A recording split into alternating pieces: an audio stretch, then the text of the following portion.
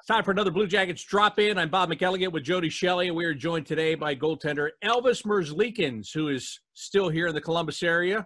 And Elvis, what's it been like for you these past couple of weeks? Strange for everybody, but what about a guy that is from overseas who's here in Columbus and really right now can't find a way out? Yeah, hello everyone. But I think it's really boring. It's boring sitting home and just practicing, training what you can do it here at home, but not that really much. Running outside just when the weather is good, but still, you're kind of a little bit scary about that. So I try to do more cardio here in my guest room. But yeah, it's getting really boring that now I'm trying to buy a machine who is gonna shoot the tennis balls. So I'm gonna buy that one, and I'm gonna try to do that one here in my apartment. But still, there is not enough room. But yeah, how you can see, I'm getting really bored. So yeah, and plus a lot of PlayStation, so that's not really good for my eyes. Well, yeah, you mentioned, we've talked to guys in the past couple of weeks about the skating. And of course, you want to be skating and need to be skating too. But then there's that other aspect of your game, just seeing shots. I mean, as you just said, there's nothing you can do to work on angles or anything like that there in your apartment, right? No, that's the thing. I'm really missing that somebody is shooting at me. Actually, there is like a gun for my puppy that you put the tennis ball, then you shoot it and the ball. And then in the end, when we were outside with the puppy, we were playing with the puppy, and then my girlfriend was shooting against me the ball. So it was at least fun to catch that one. But yeah, like I said, I want to buy that machine. It's gonna be even good for future. But still, it's really interesting thing. I'm really into it. So. We have to just find little details like how to find the black tennis balls because I want them black, and trying to catch something at least. And yeah, I wish that I could skate. I think everybody would like to skate, but yeah, I'm really missing hockey. Elvis, how long do you think for a goaltender? So say you get back on the ice, how long does it take before you're ready to play a game? You need a week, 2 weeks, 4 days? I have no idea, but what is it for a goaltender, you think? I think maybe maximum 2 weeks, probably. But when you get maybe 4 days off or 5, your body feels, after first practice, you feel really tired, like really dead, like exhausted, and that's the thing. Like now we had like kind of a lot day offs, so I think there would be like 2 weeks, maybe and a half. Then you would feel fine. I think that's my guess. I don't know. For myself, like I remember the Christmas break and then All-Star break. It was hard to get back because you had kind of 3, 4, 5 days off that you didn't skate. That you go in the gym or you work out. That doesn't mean anything. Like for me, goalie, like I feel that doesn't mean anything. For me, I need to skate. I need to feel that real cardio and of course of reaction, like reaction of sleeping. And like I said, I'm trying to throw the balls against the wall and try to catch something, to do something at least. But still, it's not the hard pucks that are coming against you. Now, I got to ask you, because last year you're in Europe, previously in your career, and the games are played, there's a little more distance between games. Is there another level now that you think that the NHL is for your physio and your cardio and your sharpness?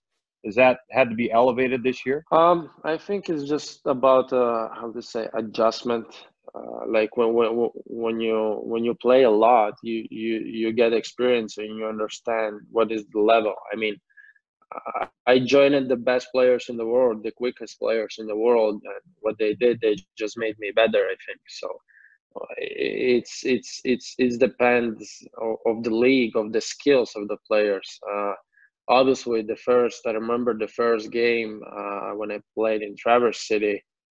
Yeah, it was maybe a little bit jungle hockey there, but I mean, there was everything so fast. Like after the Switzerland, that the rings were big and I had so much time. I remember after 10 minutes, I was already tired and I was like shocked. What is going on? Why everything is so fast? I have no time to rest. I have no time to drink. Even in the face-off, you catch the puck, the referee, they just grab your puck and they don't give you time to drink. So everything was like weird. It was new. Then after just the games and living this kind of hockey life, you just got adopted on that, and then you just try to be like everybody else. So when you get that tennis ball machine fired up in your apartment, you put it at the max and just fire that thing off the wall from everywhere, huh? Just get that thing going. I was thinking, like I saw on internet that the fastest speed of the ball could be 86 miles per hour. From 6 feet? I don't think that would be a good idea, but I'm not afraid of that thing because I was talking to my first goalie coach, my ex-goalie coach. He had this thing that we were practicing all summer long with this kind of machine, and I asked him where I get it because I really want it one day. Even when I was young, I said to myself that I wanted that one day, want that machine.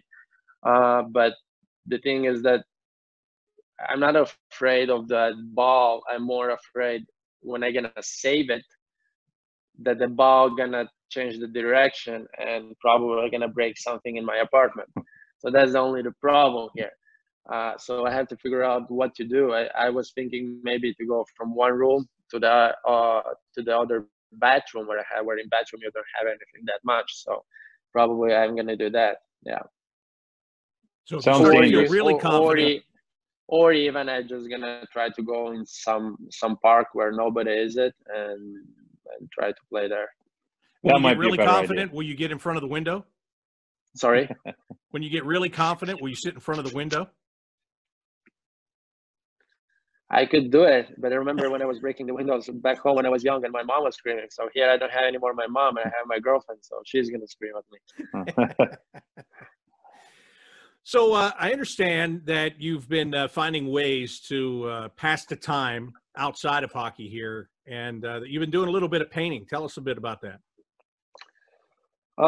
My girlfriend is a really good painter.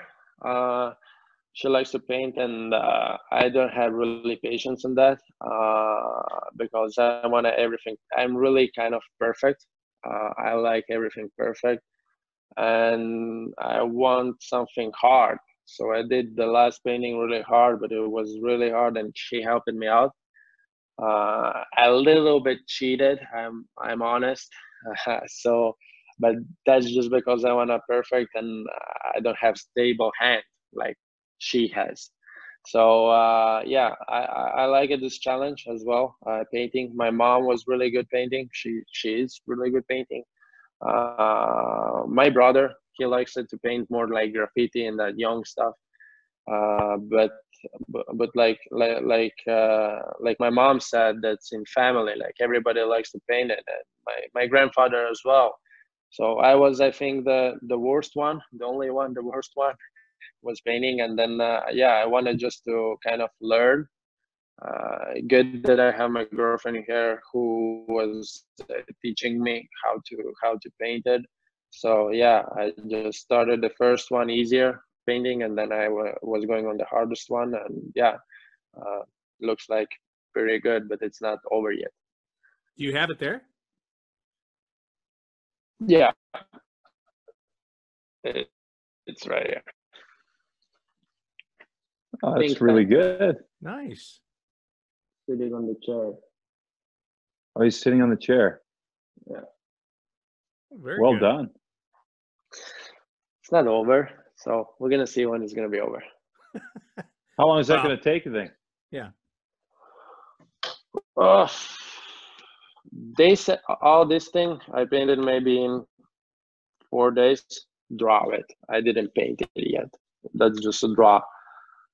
Then painting, like the last one, I was painting a week maybe, because I was going I'm not painting with the, how you say, with the water. I'm just taking the paint and then just painting. So every color what I did, I had to do it 3 times. So it's really kind of good color on it. Then I figure out to just go with hair dryer and dry it. I don't know why I was doing, like, I lost my 2 days, the first 2 days of waiting for drying, and then I just figured out that I can use the hair dryer to dry it. So yeah, that's still experience. I had to learn it, and I'm learning. Well, the good thing is you had the 2 days to wait because you didn't have anything else to do. I played PlayStation, but still, yeah. Yeah, let's talk about that. Are you playing any other guys on the team, or who are you playing against, or what are you playing, and who are you playing against? I'm playing mostly now Call of Duty, the Warzone it calls. I'm playing with Tex, and sometimes Jonesy joins us. So, but we played maybe 2 times with Jonesy, but mostly I'm playing teammate from national team, and then I'm lucky, like they maybe are doing something during the day. So during the day they are not available, and I'm playing with my friends back home in Switzerland. Then when they go sleep, I'm playing with the Tex and other guys. So I kind of have all day busy. And yeah, it's fun, and that's what we are doing here. Hey Elvis, what's it like? States, but you know your family, your mom is in another country. You're here with your girlfriend, but what's it like for you to be during this time here in an apartment in the United States, waiting for work to happen? Are you really torn and would like to be back with your mom, of course? Well, obviously, who didn't want it? Like, I didn't saw my mom for a year, a little bit more than a year, probably, because I was in Switzerland. So I would say a year and a half, even my brother. So it's obviously it's hard to be away from family, but I think in my case, I am already adapted in that, because when I was 15 years old, I went to Switzerland alone. And I was seeing my mom maybe once or twice a year when I was going to national team. And then mostly of the time I was living in Switzerland because I had summer preparation there with the team. And I was all the time there, the season and the school and everything. So I think when I was younger, I got used to it on that, and it's easier for me. But obviously you want to go home. I mean, this is home, but that's not your home. You would like to eat your home food made it, your mom's home food made it. Maybe I'm missing that, but again, on the same situation, I'm thinking like, what's gonna change? If I'm getting back home right now, anyways, I have to stay 14 days in quarantine without seeing nobody. I can't even hug my mom. I can't even see her. She can just leave the food in front of my door and then leave. I can't even say hi to her. So, okay, then maybe after the 14 days, yeah, I can see my mom, but I'm more worrying about her because she's older than me. She's old. I mean, she's not old, but she's old. She's 50. And anyway, she has like, now I don't want to say anybody who is 50 is old, but I'm saying that Hey, older than me. Bob is 50. Yeah, I'm just be saying, careful there, huh? I'm just saying that the people older than me, yeah, I'm just scared about them, especially my grandmother. Like, she has problems with the breathing as well. So for her, it's really dangerous, and she's sitting at home every day, all day long. And that's the thing. I would like to see mostly my grandma, obviously, but I can't see even her. So it's all right to stay here. I mean, for now, the time, the weather is really nice here. I really like it. So it's good. Maybe, yeah, I'm missing the practices, the gyms, maybe something like that. But that's the situation of our life right now. So we just stick together and sit home. And of course, staying active on social media, right?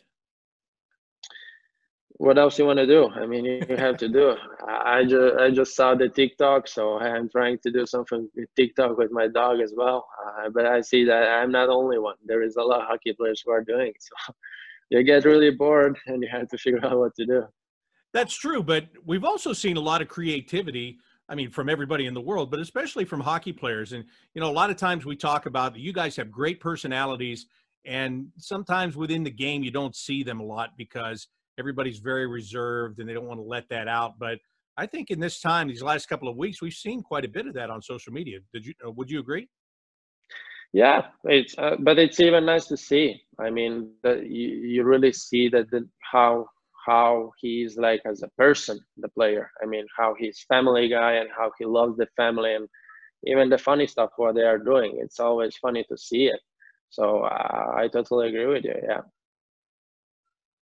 Are you into cooking or anything like that? Are you cooking any dishes that you like, or are you just sticking with what you've told us so far? Are you trying anything new besides painting, getting in the kitchen and exploring? Let's say kitchen kitchen is not my my best part. So she's the boss. I'm eating everything what I have on plate, so I have no even discussions a lot. So but I like to grill, but again, like on the same time, when you asked me to if I would like to be home, I would say I would really love to, because my brother has a house, and in the house you can do a lot more stuff. I was already thinking how I really like to work with the hands to build something. So I was already thinking how to build him a barbecue zone in the house outside in the yard, you say. So I really like barbecue. I'm really good on the grill. So I'm really good with the meat. Not good with the fish. I don't really know how to cook really good fish, except salmon, but other fishes I can really cook because I'm not really that good. But yeah, mostly on my cooking time I'm not doing it. So she is the boss, and she's choosing for me. Smart man. Yeah. Have you talked to Manny Legacy at all, your goaltending coach? I mean, even in some of those days where you want to be doing something and there's nothing to do, have you guys spoke very much during this break? Yeah, we spoke. We're speaking maybe once a week, probably, or once in 2 weeks. But we're not that really talking about the practice and what to do. We're more talking like friends, how he's doing and how we are doing. So even with his wife, because my girlfriend is really good friends with his wife, so we're in good friendship, and yeah, we are just talking like more friends, nothing about the hockey and business. How much has that relationship helped you from the time you came over here last year and you were practicing separate from the team and to going through all that you went through this year and finally getting it to where you wanted it to be? How big of a part of all of that has Manny been for you? I don't know how it's maybe for different goalies, but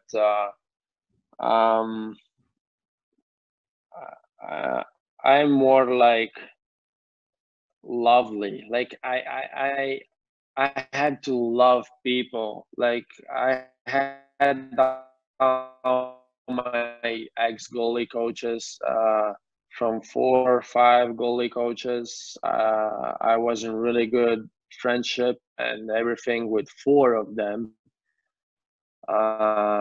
Actually, well, because he was teaching me like, just I understand that's a business and you have your coach and he's the boss, and what he's saying you have to do it, right?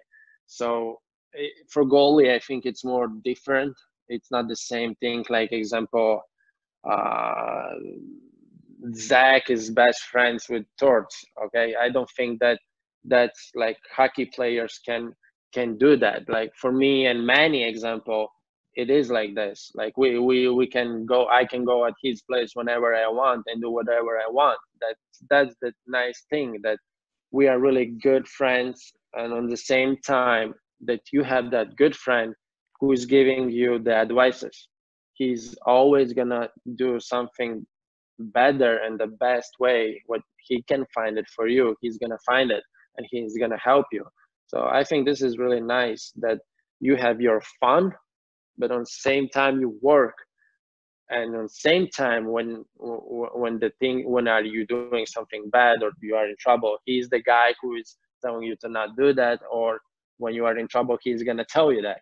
So that's the good part, that he's like, I don't know, maybe it's because I never like kind of met my father when I lost him when I was 3. So maybe my goalie coaches maybe were my closest fathers for me, because like I even told to Manny, like he didn't like really teach. Yeah, he teached me a lot in the hockey, but mostly what he's teaching me even is his outside hockey, which is really nice, and I really appreciate it, and I really love him.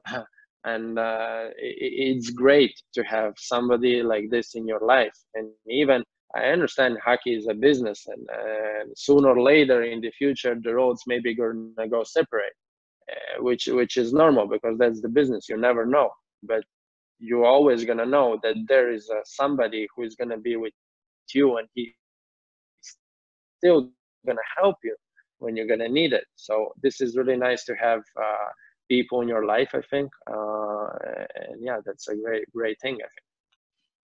Well, Elvis, we thank you very much for taking some time out of your day, showing us your painting, or your drawing that'll be a painting when it's all said and done. Good luck in finding that tennis ball machine, not breaking everything in your apartment, and most importantly, good luck to all of us to get back to work here sometime very soon. Oh yeah, of course. Thank you very much.